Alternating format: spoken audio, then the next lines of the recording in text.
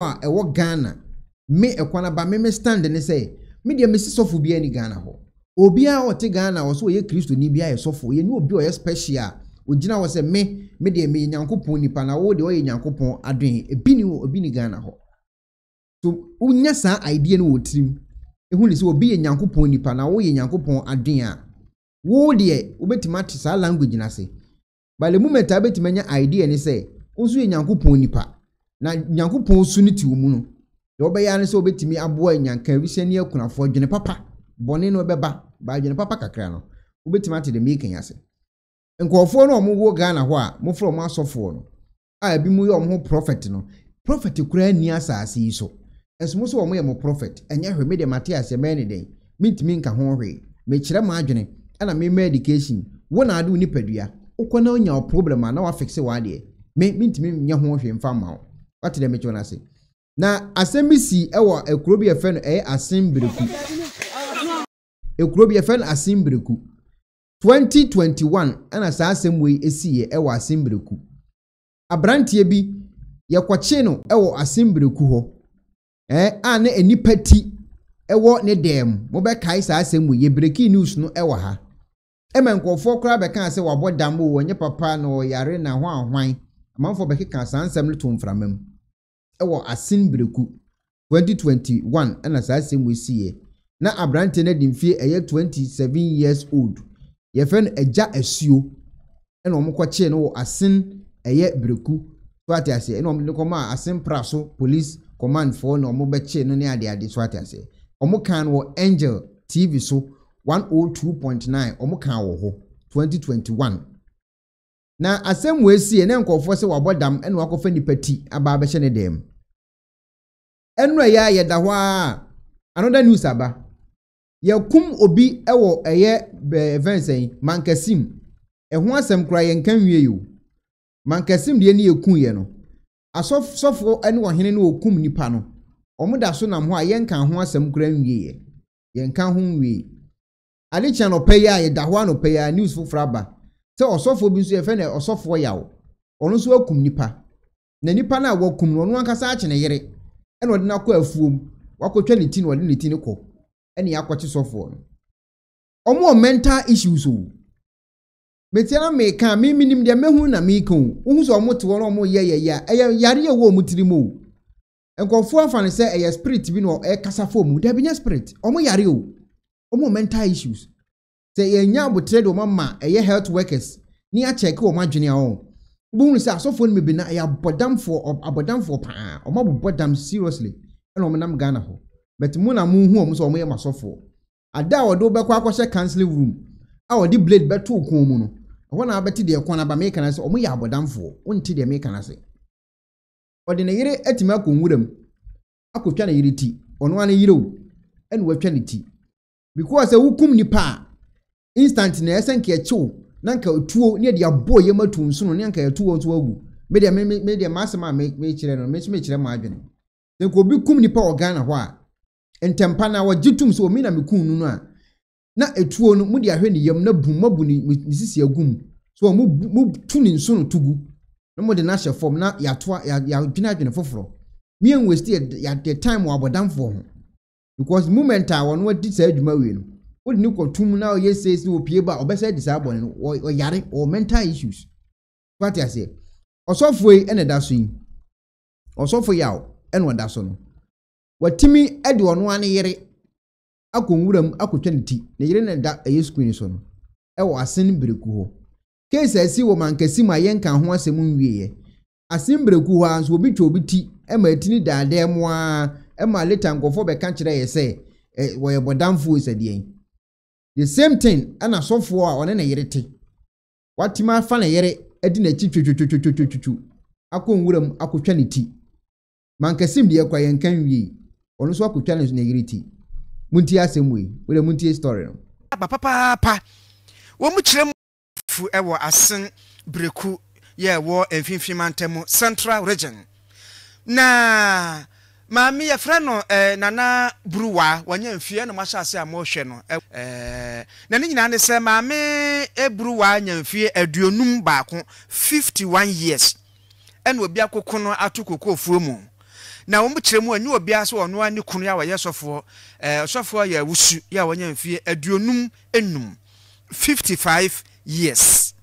na ono eno ye head pastor sofo pani a wada Truth Redemption Church ano ewo Assin Breku na nibra ba papa wo mkyeremu a maame kwafuo mu a wa yera ena yesi ntwene so boto to sansan se emrante emien koboa wo mu chini chin ya ena se wa omo ekoduru ya neche se yehunu nkuntunchi ewo afumobi eku maame ewo wona oda ho no ai maame fresh pa aha ebi eku no na ye twani tiefiri so ewo kuku afuom ho a na eno ne ebusa ni kunu ya esese ne wo ntem kran che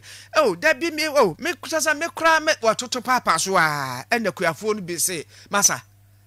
wonnim se de be sia nantenante wani so wa ha no maame ba fom na yehu se kan di wachi kutukuro di wachi maame di animu a se wo sunsu so de ayo maame ni ne ana da so no maame fefe na sabi mpledoase wawu kra wawu mpo no ya wada ho wo de hwe ne body doubt say maame e kama pa enti se wan ka ne kure dwuma edi bedi wo no wonie be ma na da ho no osofo Truth Redemption Church head pastor no oso enti eba ya na ne wo ya program prosifos ye ne hu so mo kofuo mu ebi ne bohye ebirum so kra mo amkwa abeso na dade ebi kra hia no kwan mu na dade nyina enti wo be se ne the whole day hu no a se de be se brim wo no na se prosifo akwakoche na ne ma kire se se a wakum maame na wi a wo ye nhwenye ba ne tini de ade kra wo de ne tini koye no onfa ne tini mra se e de betua so se e be se no nko a eno demonstration e koso okay eti we narration omuma wo eye TV no eso na ono sofo no a ono da asore brati nyankopon osan so ye church leader wo oye asore no na da no to atiase Redemption Church Truth Redemption Church omo sofo panyini oda no e na achi sofo maame akotwa de ti wo nwuram na ne ma ese omuko ya o maame eda ho baniti de sofo no ede ko se wo koton so wo de akoye den so wo de akoye den de sofo no ene betima kire ne ma se omu pe o maame ti ansa na o matima sie o maame yentie nsam abusua no so ede tu dwa aban idukunagu ayo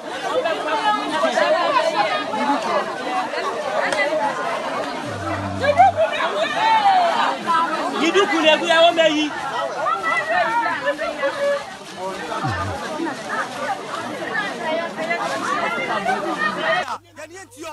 Yabama IGP na swati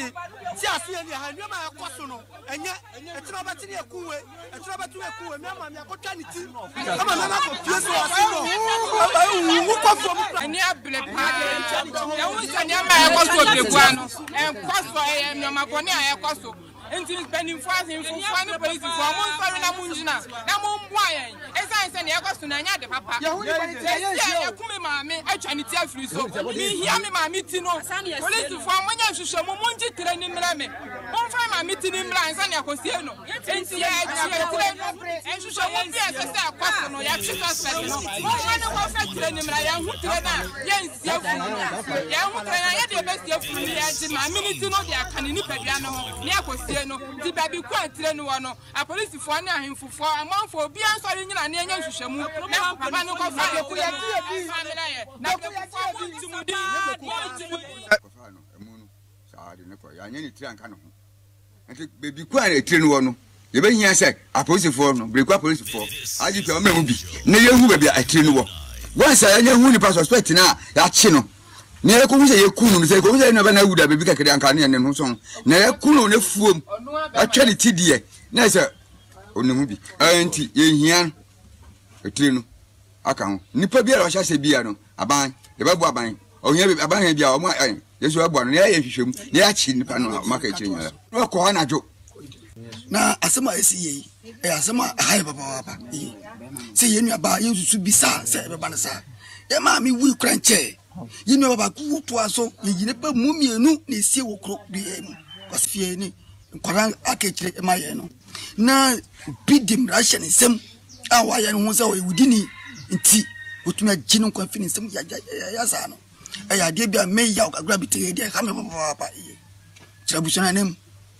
kama ekrodue ya itima ya Breku kuro yi empenifo ani ahemfo mo kuro mu kabia wo mu no won fo mo nense fom so ho enti ono software a oda Truth Redemption Church ano no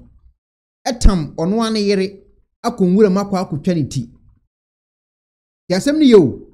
na de ehu wo mu kra ene se a policefo echi papa yi waje atum me de message justice ne ko mo nya straight nipa ne nya gitum se o me na meku me yere me na meku asomasi a ho na no e wo se mo gine nkwa firi ne nsam mo tocha na mo hu de oto aso a mo kunkum omo a enye quarter sem kunkum mo nyina mfiri system ni mu se mo mpanyimfo mo nka ho bi na mo kum de bra mo de a se mo nka ho de a mo chi wo mo ho na no because Bible no kura na asi o bo no no se we sofo Bible no se de wo twese kan wu wo se kan ano nti sofo ati match se kan atwa na yiri ti a entempa na mo yina firo na ye koyanim we have na be court ani atu ahyeda ene wo si sei ena we no go master bankasim de yebeda wo kwentimi nkan wie yo obi nso se baabi eso wo twa obi nso ti sesei ya ye kasa yo sesei ya ye kasa so obi twa obi ti ema no so ne ebetwa muti be ma ne emema na etwa ma ne ti o de ye ka no eti mo ma na mo hu hia because mo no mo de ye mo ne oma mo no mo yusu mo e de omo ne oma enti sa time a police for chi software osofo ya no a odi o machi police for di na chi ni ko ni fie no e madros o makwose sa free fie o yem kura be hyew omo fa software no ed ni ko ni fie si ekobo ne search wono ani fie e madros ene ye wo ema akakrakafo de ye wo atiatiafo de ye wo bolobo ye wo de odi ho ye wo dross eguni dem no enya asem ketwa so wo dem mo apan so wo dware ma no wo wro mo dross na ni oni bi da wo se hon dwuma odi no enti e ma na na yusu mo de sa adwumade wi te mo ne an yetu mo fusa mo amhwe mo hu yi ko me mitimi nya ho hwe ukoni yeku a yakun kwa enko tena fie wo so nti ase tena fie wo se mekọ mpaibo tena fie mekọ counseling tena fie wo se dada afre me tena fie wo se mama afre me odi achi ade be chi na ni tida kokọ ase no wakam yeko bie sofo no afie a yekobo ne search no e ma dross a wa parke e de agu ono ne fie no enya asem ketwa ene e dross no akakraka ene ehse enya asem ketwa yentie nsem a omo kan ye emre omo ko ne fie ekohu saa ne oma no ewo Assin Breku anya de a asomdwe ewo hofra ni nyina ne se emebu na ewo ho no mo ana asunsu nananom ene omamfo ewo ho ya de omo dia omo tete Daddy we ya ba bibi e simboni e dia pre e Assin Breku dia se e te for be kai a afike mu be August mu e na ma pe papo onu h3ad mu yenu e yi ne nsono ne sebi na wo de e yi na kuma e de koye e na we asan ya ba so enye no nko a odi e di a se e ko be ye mpie mu fire ye ba community power hold on edi ene dia pre o man fo ntino ene so no tie ewo eye Assin Breku a na te se mebu ni apre a omani bre no pra na omo ti afa koso na nanom se na nanom no pra no enema ho to e se so mo ye ma to dre e ti papu mu no mo no enya dia omo ti eye edi se na nanom na ka omo ho no man fa ni mbe mbu afre se ne be ya o man fo be ti akọ omo nyima na ekonfo be akọ efu pa pa duanya aba enya de petni ema omo ato omo kra me no ka se o be teku ewo Assin Breku a ye ne ma ni gidi nkomo no je se na what you see animu de e be de pa so pe na to e ti na pa pa etuane e da pa ti na nse omo so e bi se omo ko no omo nim ni ko mbe pa ko ti ane kwan so a e ti omo e di omo bone me no ka say there and I'm so Emma Assin South Assin North DP Oda South Ohene Amno and after so police commander aka bu ma mo tese amuma April Emra omangasa edit say edi afuma se ti afunpe ebe afa papa edi afra na so ni nyina mu no enya de a omanfo no akoma eto mo yem kwame maame no kunu no the so called osofo ya wusu no asem be pa no aka fa wuo ho ya de akumbebre Africa kra no apolice for no mu se atope bi ne commander e komo a wo se ensema ho do de afto to ni bu omo mpese omo beta ne bebre e de afto abonti ne mom no omo hwehwemu adane ti se enye ono nko a ne bi press sa no enji no fi se ne ya akoko peto adan omo be ko si ho no mo agwa akọhwe baabi a yitu maame ne to ye ne sinu we bi a omo de akọhwe a omo su se enye papa ya asabe oda apodi for kuku no ono no na di trader ebi so ma ko ni ya ko fe ni temu a enye ma ho to omo nya ye bi se e ma draw ene bebre ena omo ti efa o de modo mo a omo su se eno no ye nye ma ho do ya se otui dare e ma ewo excellent story ma ono ankata na kwa dire no ono sofo no wadware ma ama sabie ma wadwa wo mo dross ne dem adane broni wawu fosu ade atiase ono sofo yi a wada Truth Redemption Church ano no wakotwa ne yiri ti awi a policefo apeke no edi no abesina ko fie se ye ko cheke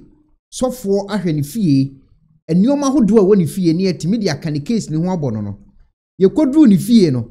e ma dross e tiny fie nya dross ketwa en wo dware manso wo dem ho atim se ene Breku ali otim se obi ankofo yira ya dware wo mo wo sa dan ni mu no ano odi yi pa enti ne yire no wonim se na ne kunu adware nkofo wo ne dem ho ana ne yire no won se kokokko ya wote wa wote kunu ho wo hwe okunu a wonim so ye sofo ya azan wantimi ankanche okunu so ya azan wantimi antete no to amankofo ani anda ho wotena ho a okum a onya bi nkum no wadi wako nkuro enwura mu akotwa ati ta na tie o mpanyifo ne ye ka na omuso omunti ase na tie o ye bekum ahiafo na asa na afi ya tie si mpanyifo ne maso e wona mu nze say ye twa ni pati a no wode yi pa ta na bekọ akosi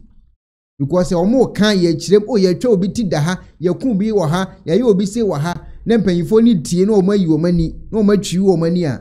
ado mekum o munya bi nkum no bo so matie si momoma no so ho na mbenya feelings ni ye nti wono maami atifi ho no na wonim se ni kunu sofo ne ya azan because wo ya azan wo yere onim me Ekuonaba de metimi de mintimi nye me yere onim ti wo sofo de wotimi ni de wontimi nye wo yere onim oba e ma panfimfi mu oba ye hu de ekoso nyina wodi ni nsem oni kunkum ni pa dware ma wo dem wro mu dross gu ho e de ye de wo de be ye no onya bie mu no a tia fa so no once wadu wako nwure ma wakotwa wuti de edeko meso omo mental issues asofo no omo mental issues na Ghana for adwini nyanko so ada wa adwini bekoso na abeti de meka na se se de Ekuonaba te ada bia oka no satam na wo ho a ye bekun o entu ntimi nya ho hwe ubeye din ni yakun de meka no de hia ne se ensi ho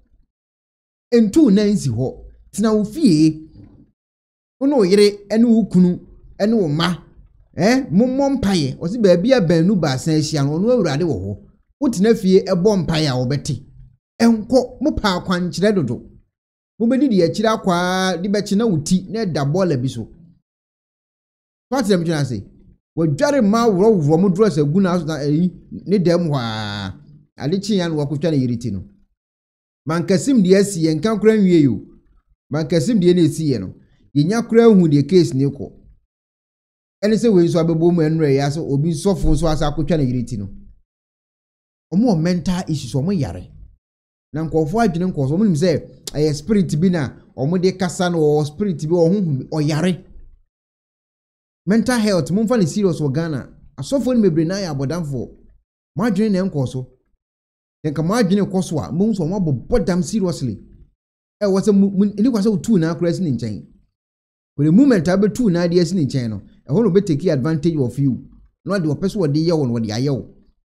ini so wo dware ma no wo nkofo dross ne ade ane se enya asem keto akra what I say amafo sorry a